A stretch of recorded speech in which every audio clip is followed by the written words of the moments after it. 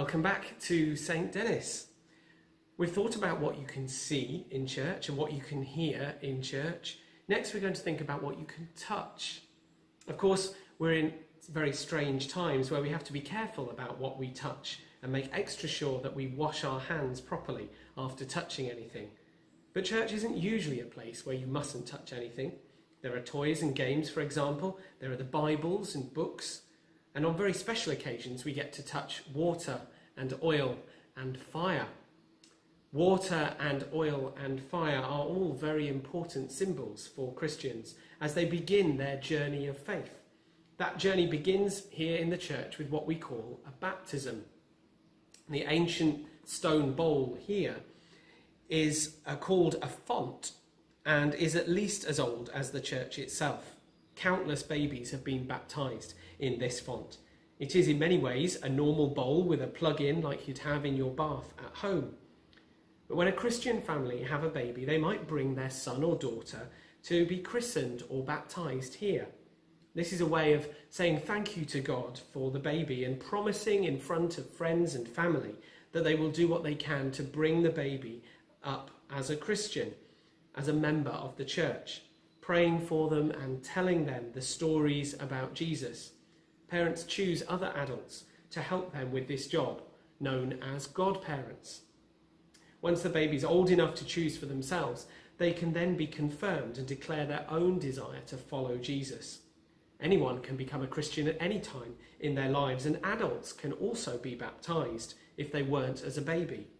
In some churches, only young people or adults are baptised, and they might have a pool under the floor, especially for a full immersion baptism.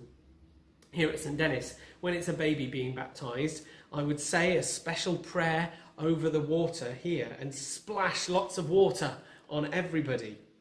And then I'd take the baby from mum or dad and hold them like this under my arm. And then I use this special shell-shaped scoop and I pour water over the baby's head 3 times to baptise them in the name of the Father and the Son and the Holy Spirit. Maybe if you have a doll at home, you might like to do a play baptism in the bath with them. As well as water, we use oil in baptism. I make the sign of the cross with oil on the baby's head, like this. It's like an invisible badge, marking the baby as a follower of Jesus, because the cross is that symbol of Jesus. And finally, at the end of the baptism, after we've prayed for the baby and their family, and we've welcomed them into the church family with a big round of applause, we give the baby a lit candle from this big candle, which represents Jesus as the light of the world. The Bible says that Jesus called himself the light of the world.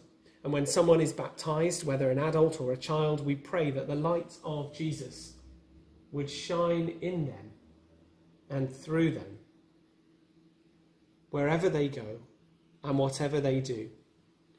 We pray that that light will give them joy in the good times and comfort when times are tough, and light the way for others when they are in need.